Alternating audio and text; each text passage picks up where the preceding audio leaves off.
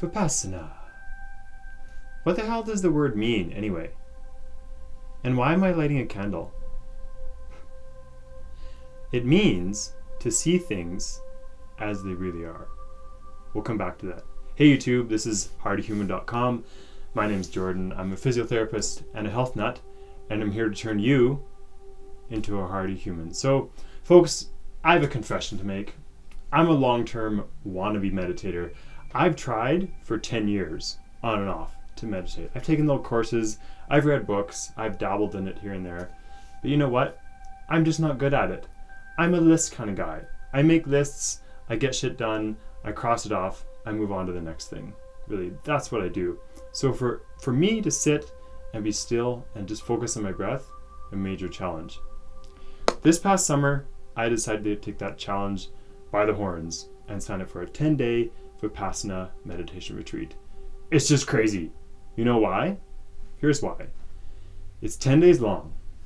You're in complete silence. You don't talk to anyone. You don't look at anyone. You don't have physical contact with anyone. You're in your head for 10 days. You're surrounded by other people, but you're in your head for 10 days. And you meditate for 10 hours a day. You get up at 4 a.m., you start meditating at 4:30, and you finish at 9 p.m. It's exhausting, but worth it. So, it's the first night. We're all sitting in the meditation hall. I don't know what to expect. I have no idea. And we're sitting there listening, and this voice comes over the speakers, and it's chanting, and it's going,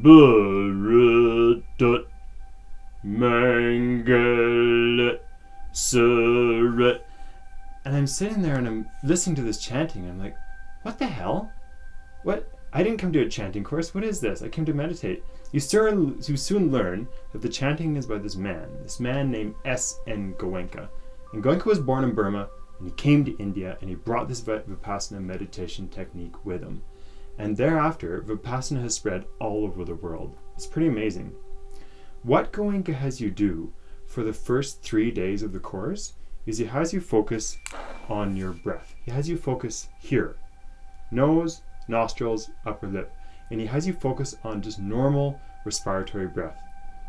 In and out. And he has you focus on the sensation you feel when the breath passes over this area. That's basically it for the first 3 days. Pretty basic. He wants you to become aware of the sensation in a very small area. So by the end of the 3rd day, you're focusing on the area just inside of your nostrils. Pretty intense, actually. Over those first 3 to 4 days, there is so much noise. And I mean thoughts. Constant stream of thoughts that you have absolutely no control over. And the most mundane things. For me, it was a hike I'd been on. Cheeseburgers. That cute girl over there. And kind of, I'm embarrassed to admit, what I thought about for those first 3 days, most of the time, Transformer movies. Yeah, Transformer movies. And I kind of got to the point where I was like, is there a hamster up there on a wheel? Is someone making decisions that I don't know about? Because I feel like this energy isn't qualified to decide on anything, right? Anyway, those thoughts, the noise, that slowly begins to calm over the course of the first few days. So what's interesting that's happened is that as you begin to become more aware of this small area, your faculty of awareness increases. Your ability to notice everyday things in life becomes sharper. I'll give you an example. It's the middle of the night on the 4th day. I'm exhausted. I'm sleeping, and I'm jarred awake because someone is shaking my bed. Someone is jarring my bed in this rhythmic fashion. I sit up instantly angry. I'm like, who's doing this to me? Who's shaking me awake in the middle of the night? And no one is doing it to me. My roommates are passed out. They're snoring. They're exhausted. They're just sitting there. And that's strange. I lay back down. I'm like, oh my God. It starts up again. I soon realize it's my heart.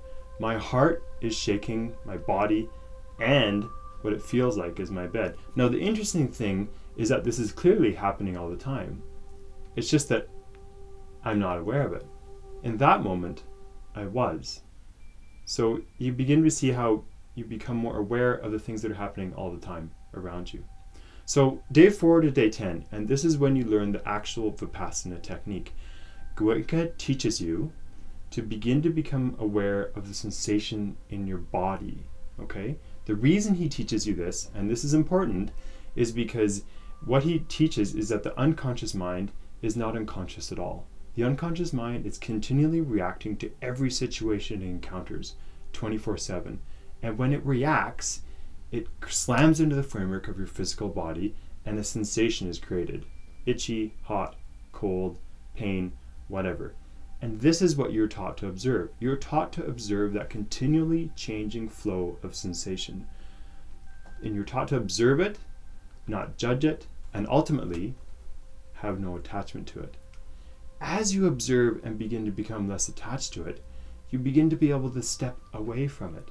You begin to realize that the sensations you feel, this constantly changing flow sensations, are not you. You begin to realize that your thoughts are not you. You realize that everything, you included, is in a constant state of flux. Things are changing literally moment to moment to moment. And this experiential knowledge within your body framework is what Goenka would say makes all the difference. You realize that the world, your surroundings, the people that are in your life, we're not quite what we think we are. We think the world is coming at us. We think we have to go out and interact with it and make everything okay. The world is happening inside. The world's happening in here. And as you begin to experience the reality of that, it shifts your perspective. And when you have that shift, you can take life with a bit more joy, a bit less serious, and a bit more lighthearted. And more importantly, this is the beginning of seeing things as they are. This is the true nature of reality, as Goenka and the Buddha would teach it. Okay? Here's another example. It's day number 8.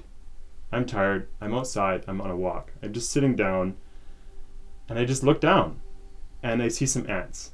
And normally my brain would be like, where are they going? What are they doing for food? I wonder what their colony is like. I wonder if it's healthy. I wonder how the queen is doing. That would be my more normal pattern. Instead, I just observe them. Pure observation. And I sit there and I observe them, and I can almost feel and see their movement as a unit. Their movement and their ability to move with one hive mind. None of them, and I feel this, none of them have independent goals of each other. And the distance between me, them, and the ground kind of merges, and there's a flow.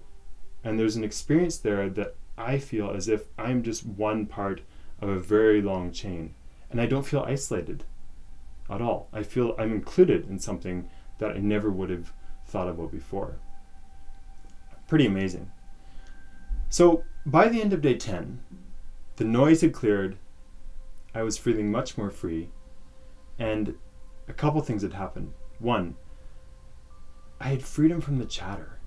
I had freedom from thoughts. I had freedom from the idea that I am my thoughts. It was like my mind was sort of a white blank canvas. It was like my mind was returning home to a space that I had previously occupied, and I knew quite well, but I'd forgotten about it. Absolutely fascinating. Secondly, I feel like I had the beginning, via my body experience, of the understanding, the beginning of the understanding of the true nature of reality, beginning of seeing things as they really are. So if you're considering a Vipassana meditation course, I would say stop considering and just do it, because it might be one of the best things that you ever do in your life. If you like this video, please click the little red subscribe button below and check me out at hardyhuman.com. Peace.